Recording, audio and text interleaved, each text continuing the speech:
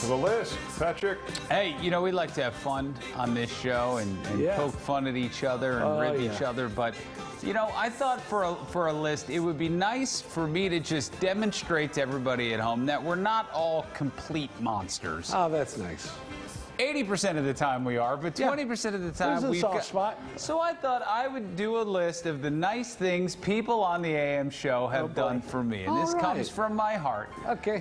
First one, this is for Paul. It was early when I got here, and he invited me to go out golfing with Larry and I hated golf and didn't know how to golf. So this guy, he didn't know, paid out of his own pocket to have a golf pro give me a half-hour lesson, so I wouldn't look like a complete fool on the golf. About that. Now, it's worth noting he's not invited me to golf with him since, and that was 15 years ago.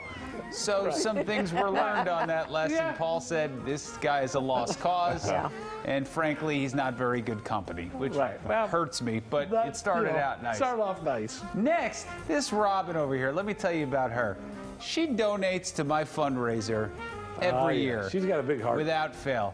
She really does. And I just want to point out there that I know you just renegotiated your contract, and I know there was a little, you know, in the deal. So, I'm not saying you got to up the sponsorship. I'm not saying that Mr. X isn't buying all your meals and your fancy nights out anymore, so you got a little disposable income anywhere. I wouldn't suggest that. I'm just saying that she's every year, without fail, she does it. Patrick. That's nice. Next up, Larry once hooked me up with his suit guy at Mark Shale for a little LP discount.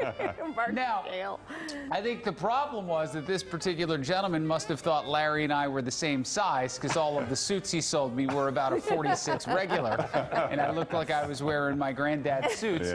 But it was a nice gesture. It was a nice gesture, Dean Richards one time made sure I got the old Dean Richards treatment at Catch 35 once. Really? Yeah, you know, I got here, I wasn't eating at fancy restaurants when I first got here. You know, I had a lot of trying to recover from some years in some smaller markets and some debt. Dean hooked me up, got a you know, guy came, gave me the old Dean Richards treatment, an appetizer, a free halibut or something, I don't know. I know we're not supposed to accept, whatever. Anyway. It was under $35. Next up, Morgan did not invite me to her wedding, which I thought was probably one of the nicest things anybody could ever do for me. She knows how much I despise them. She told me, I know you hate weddings, so I thought I wouldn't invite you to mine.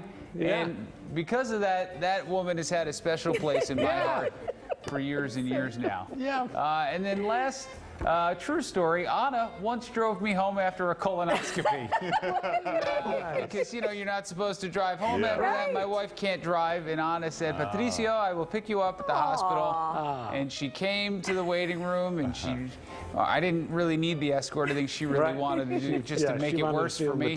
Arm in arm down, and that was nice. Those are nice little stories there. So last one, Ponce, Ginger, Lashak, and Jiggets are on notice. You four have not done anything nice for me. And if you want to get on that and think of something nice you can do for me, you can join the cool club of these people who've given selflessly to me over the years. Oh, Patrick, that was lovely. That was nice.